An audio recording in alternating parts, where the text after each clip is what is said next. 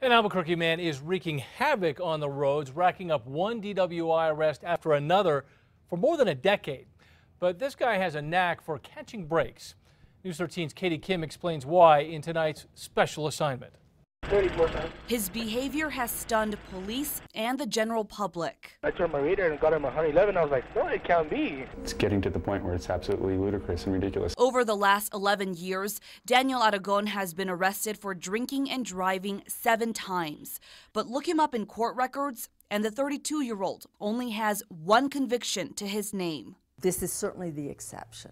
Bernalillo County District Attorney Carrie Brandenburg knows Aragon isn't just your average DWI suspect. His actions over the last decade have been downright dangerous. Take this case from September 2003. He was definitely DWI then? Homeowners looked on in shock as Aragon's truck landed sideways inside this Northwest Albuquerque house.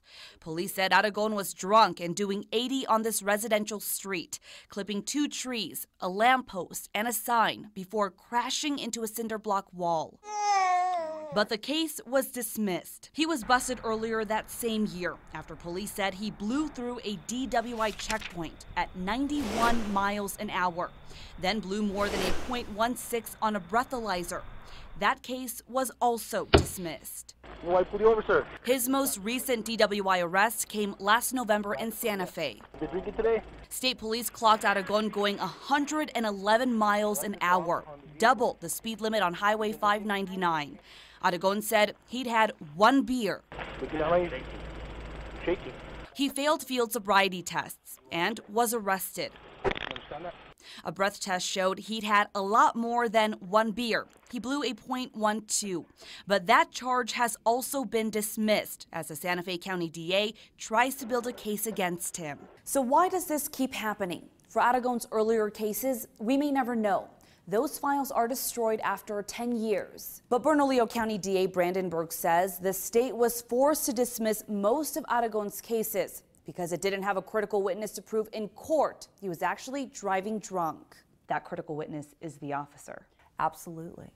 It's always the officer in a DWI case. And oftentimes, they have a reason to be a no-show.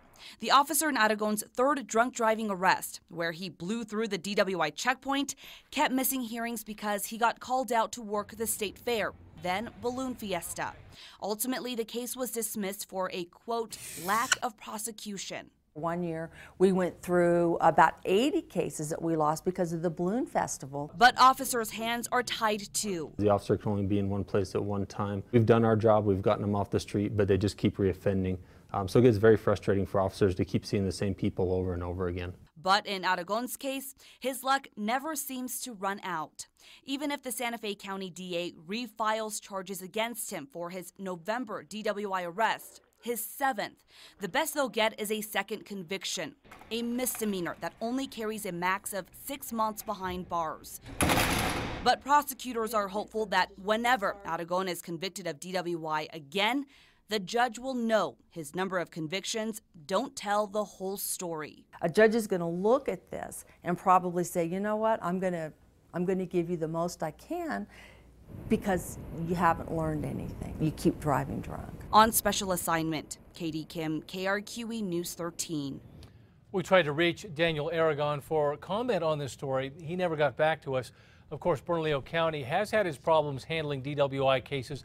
Last year, 25% of DWI cases were dismissed, usually because police did not show up to testify.